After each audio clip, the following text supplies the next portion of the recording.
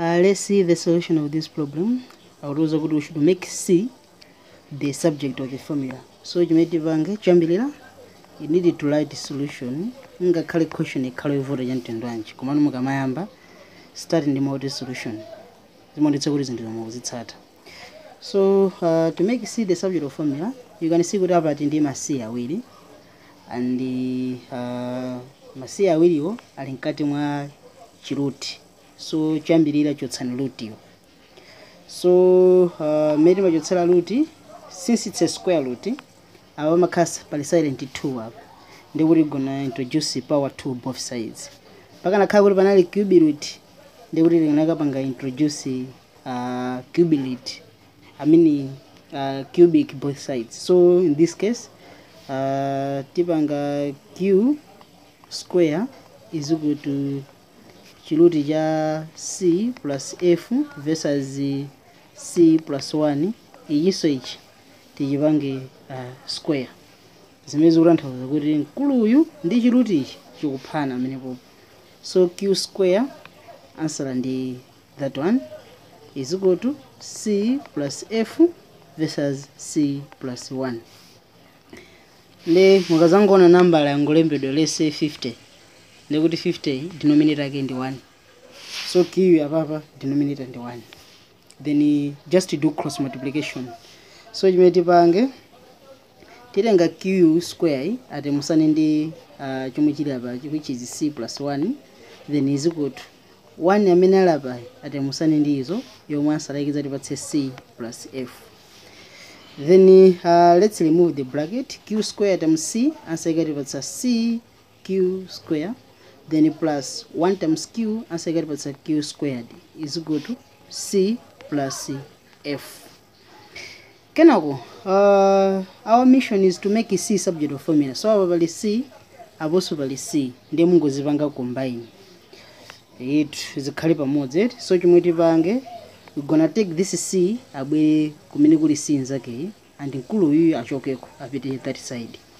So this side tinde c q square big wakabwera this side akha negative so ikha minus c is equal to nkulu uyu amene apita kuguma akampeza f4 positive koma icho chikakhala cha minus, so you have minus q squared.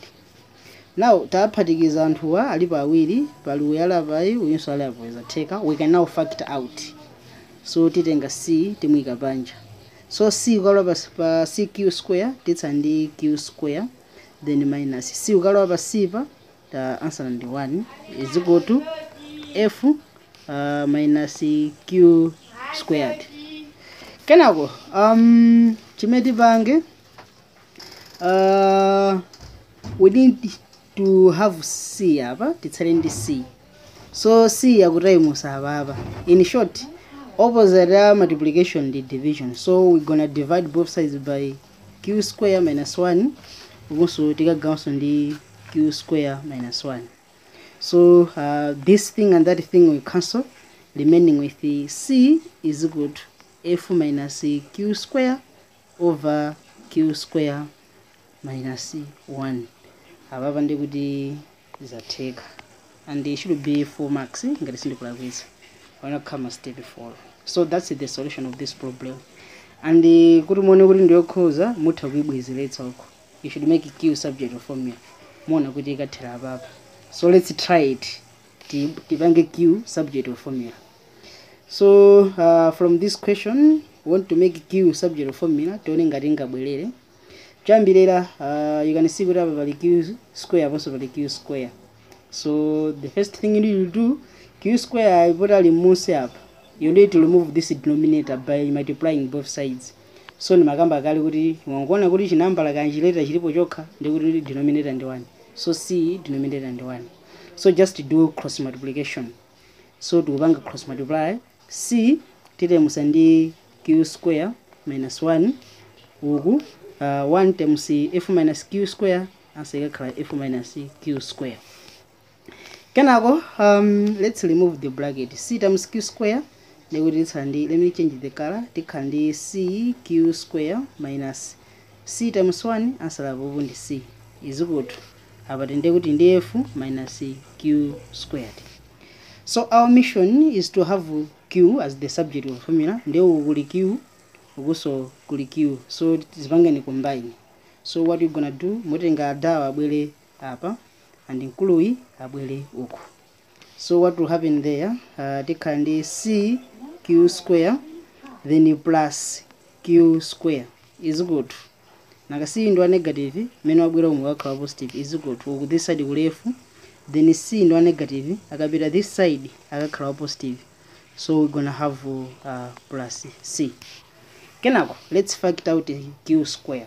Naka c apo pali q square apo pali q square, tito chipanga factor out. So let's take out q square. Apo ndi kuti tsandi c then plus 1 then is equal to f plus c.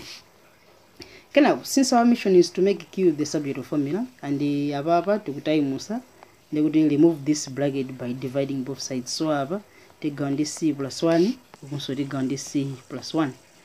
So what will happen here, this guy and that guy will cancel, remaining with the q square is equal to f plus c versus c plus 1. Kenako different side q equals to q square. So we're gonna square root this one both sides, also square root both sides.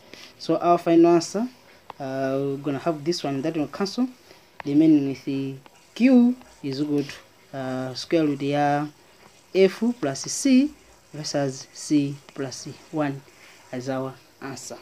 Look at our take. And the morning cool amene alabai akufanana ndi question ya ife yomwe ili hapa.